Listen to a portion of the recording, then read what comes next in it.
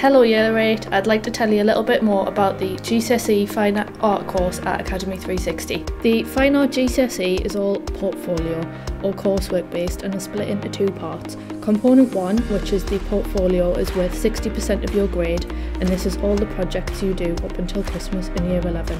Component 2 is the externally set assignment, which is worth 40% of your final grade.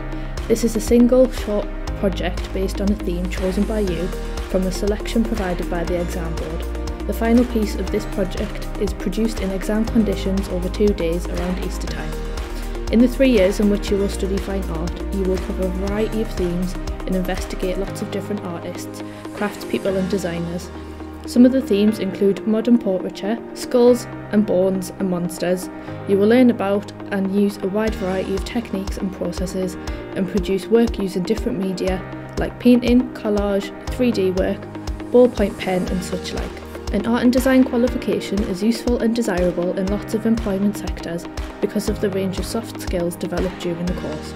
There are many exciting possibilities within the creative industries, so here are some answers to that age-old question of why study art. Artists can reach a worldwide market at the click of a button. Studying art improves performance in other subjects. Those with a wide skill set have an advantage in any career.